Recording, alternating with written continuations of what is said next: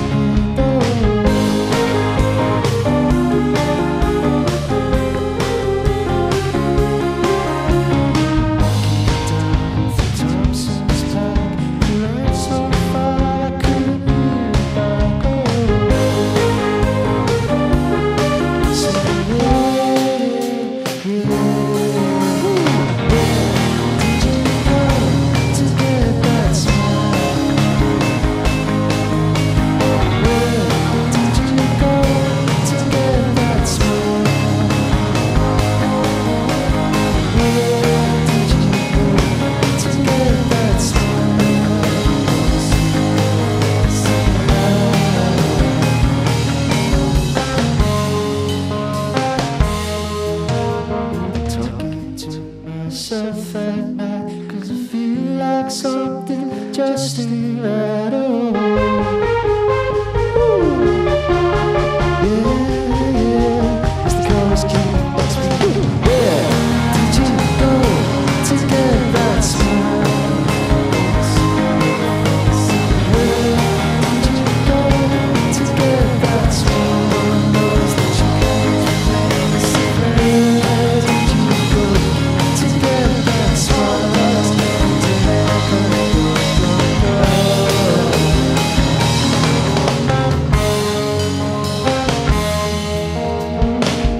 just happy to be the shadow walking in your light, caught inside at the moment of time when our stars align. I'm just happy to be the shadow walking right behind, caught inside at the moment of time when our stars align. Yeah.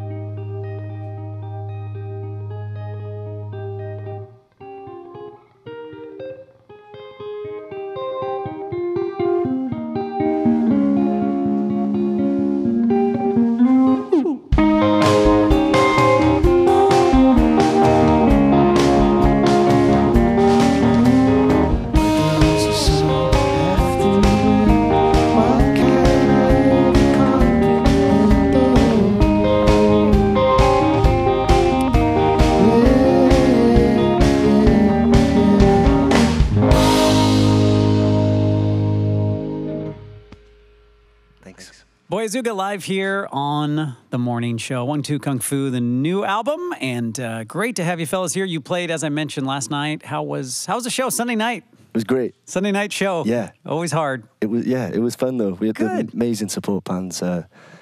I've completely gone blank now. Beverly Crusher Oh, okay. and Weep Wave. Oh, sweet. Yeah, So good show. they were class, yeah. Ah, great to hear that. And you were touring before that over on the East Coast, correct? Yeah, that's How right. were those shows? How was Brooklyn, Philly, Boston, I think? Yeah, they were amazing. We haven't really been playing shows for that long. It's been about 2 years now or something. Yeah. So yeah, just to be here and actually see one human at a gig is great.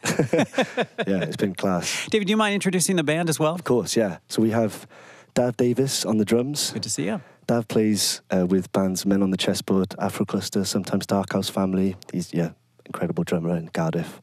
We have Dylan Morgan on the keys, guitar, and sometimes the vibraphone. We couldn't get it here. Dylan has a project called DD Derillo as well, which is coming out next year. And we have Sam Barnes on the bass and guitar and everything else. And Sam is Shoebox Orchestra, and yeah, he has an amazing record coming out next year as well. Wow, with them being so busy, how are you able to get everyone together to tour? I just kind of trap them. How long have you had these guys playing with you for this? It's been about 2 years now. Maybe we Dav and I were jamming a bit before, but yeah, we did our first gig in Cardiff in Club Eva Park on the 7th of December 2016.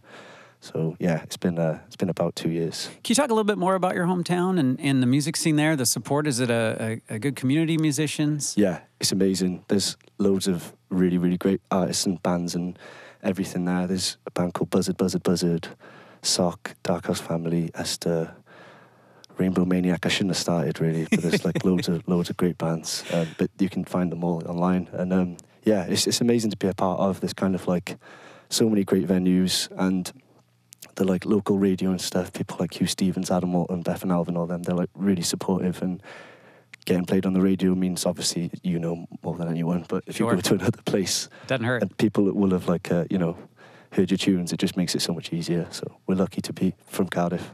Where? Tell me a little bit about your family history. I know you have a family of musicians, right? Your mom and dad played, Yeah, that's right. Yeah, and your granddad, right? my granddad as well. Yeah. Can you talk a little bit about that?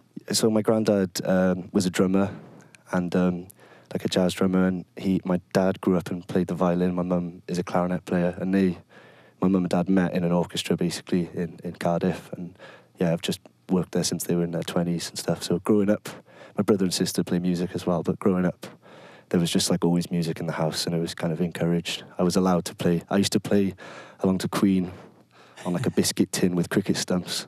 And they were very patient with me about that, because it definitely didn't sound very good. Did you know, there's a lot going on in the record. I hate to just call it a rock record because there's a lot going on, but when did you head in that direction? Do you remember, was there a band that influenced you, or was it just having music around and that's where you focused your attention? I think it was kind of, a mixture of like getting into different bands. When like I grew up loving people like the Beach Boys and stuff, but then kind of around 17, 18 really got into like obsessing over bands and stuff, and meeting Eddie Al-Shakachi, who produced the record, that was definitely like a huge turning point for me, because I'd always kind of written songs in my bedroom, but I was playing drums in other bands, and that was kind of what I did most of the time. But then when I met Ed, I go up to his, and he just completely blew my mind. He's a genius. He really is. He's like an amazing musician, producer, and everything. And he kind of, I don't know, going up to, he lives on like a farm, and I'd go up to the farm quite late at night, and we just work like all through the night, and he's got all these like incredible synthesizers and guitars, and yeah, he kind of, I don't know, he opened up my mind to everything. That's great. It was such a pleasure making the record with him. Can you talk about the songs too? Do you have a song that goes way back on this record? You said you've been writing, like, what's the oldest song on this record? The oldest one, it's probably a song called Hangover Square. Yeah. I think I wrote that when I was about 19. Yeah. And so, yeah, I'm 27 now. So it's quite a while back. Did you change it at all, or did it? Yeah, it kind of had a few lives, that song. And then it was cool, actually, because my dad, the song's about this book called Hangover Square. And my dad gave me the book when I moved out. And then he like loves the book. And then when we did the record, he played the strings on the song. So it was kind of like Oh, that's great. I was going to ask, like, what do your family think of the record? But they're a part of it. I think they like it. Yeah, I would hope so. They've heard enough of it, to be honest. When I was making it, I would bounce it off, like Dylan especially would play it to Dylan, and then my girlfriend, and then my mum and dad would hear it loads in the car and stuff, and yeah, kind of get feedback off them. Well, when you came back with it, when it was done, when you listened to it, can you bring yourself back to when you started it? Did it end up being the record you thought it would be? Was it different? Was it? I'm not sure, really. It was kind of like it didn't. I didn't. When I started doing it, it was kind of just going up to heads, and we were just experimenting and like having fun. It was never like it's going to be this way. Yeah. But when I think we had about 3 or 4 songs, I was like, actually, it'd be really cool to make like an album. And yeah, I remember seeing the Love and Mercy, the Brian Wilson biopic. And that film was really inspiring. Yeah. Watching him not him obviously, but like Paul Dano in the studio doing all of the stuff with the musicians and stuff. It was like, yeah, it was really inspiring. Well, it's a great record, and it deserves everyone's attention. 1-2 Kung Fu from Boy Azooga, and they're going to be, again, heading down to Portland tonight, and then down to L.A., San Francisco, I think, and then off to Europe. Yeah. So good luck with your tour. We just wanted to say as well, like, thank you so much for having us on here, because this is like a massive deal to us. It's like, I don't know, we'd be in like house parties or just have mates over on a Friday, and KEXP is always the thing. You'd be like, have you seen the new Gizzard session or whatever? And it's kind of like, yeah, so it's really weird to be here. I've seen these lights in my bedroom and all as well. Yeah. But yeah. And the people you see behind these cameras right here, they were the ones filming all of that. No pressure or anything. I've seen more bands than we have all combined. Yeah. Boy Azooga's here live, and you know, other bands will be watching you years from now. So it's terrifying. Yeah, it really is. I should. Those YouTube comments, man. Yeah, it's terrible. Don't read those ever. No, never. I can't even wear anything where they commented. So I just go with a generic KEXP sweatshirt now. Yeah. All right. You guys ready? I think so. It's all yours. You good? Whew.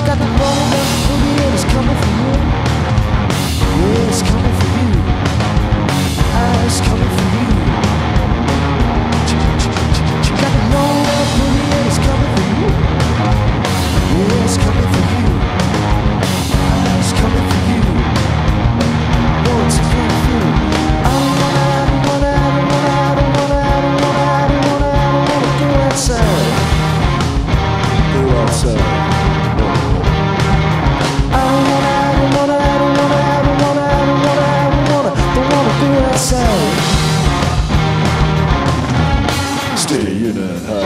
Roll up, boogie is coming for you. Yeah, it's coming for you. It's coming for you. Won't you come for you? Got the roll up, boogie is coming for you. I got a screwed up rock and my residence too. I got a chicken and a little.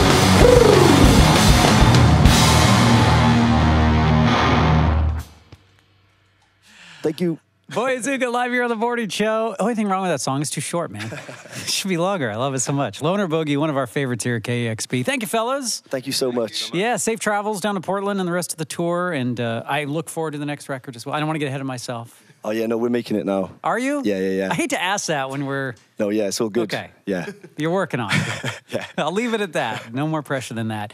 Huge thank you to our staff here, as always, our volunteers, and all of you who support KEXP. Keep us independent and allow us to champion bands like this each and every day here at listener-powered KEXP. I'm out of here. I'll see you tomorrow. Bye-bye.